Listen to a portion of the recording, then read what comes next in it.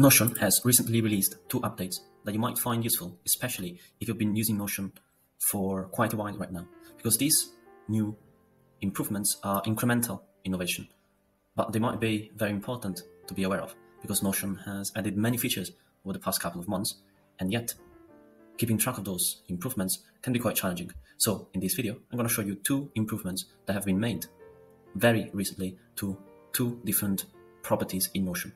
Now, properties in Notion are part of databases. They are fields, what you might call columns in an Excel spreadsheet. But properties are of a specific data type. And these 2 updates that I want to tell you about are, first, an update to the person property, where you can pick the user in Notion. And second, an update to one of the most powerful features of Notion, relations, where you can relate databases with each other.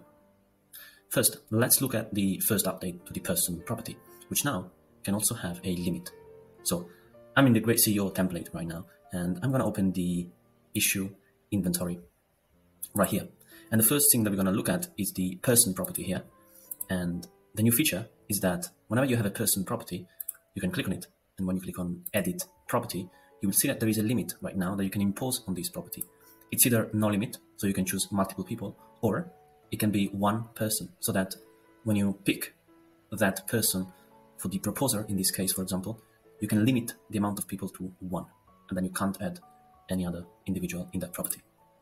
The second key update is to the way relations look, and also a small functionality added in here. So let's say we are looking at this issue in the Great CEO issue inventory system, and here you can see there is a relational property to the meetings database. Now, the relation picker looks different.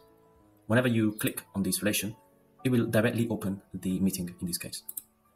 And you can see that here there is a plus button where you can choose additional pages that you might want to relate to this entry here. And whenever you have a relation property, when you click on the 3 dots here, you can decide which property from the related database to show in the relation picker directly. So that's an indirect rollup, which until now should have been done through a rollup property, which is still relevant in many cases. But here we can decide to show, for example, the date and time of this meeting directly here on the right-hand side of the meeting. So if I were to add a date and time in here, now you can see that that date and time of the meeting is reflected right here quickly, so that I don't need to open the page to see that detail if I wanted to understand when this meeting took place. These are the 2 updates of Notion. Thanks for watching, and see you soon.